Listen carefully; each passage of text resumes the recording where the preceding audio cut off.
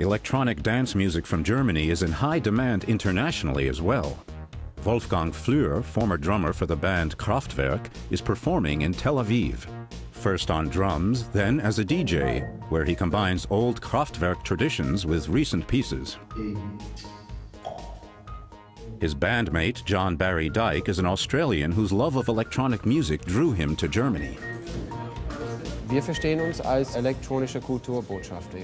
view ourselves as electronic cultural ambassadors.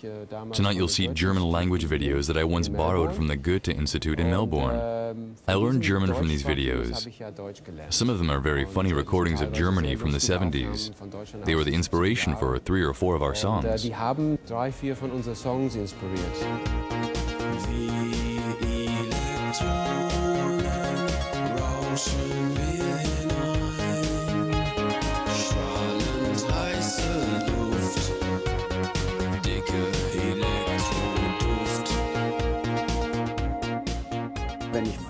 When I drum for John, it's definitely electropop. That's my background, so that's what I like.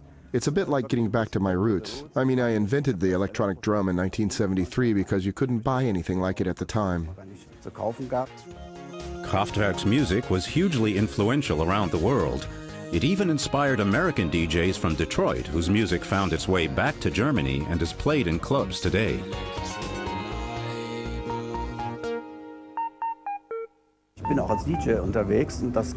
I always perform as a DJ after I've played drums for John and DYKO. That's when I play an hour and a half of my electro faves.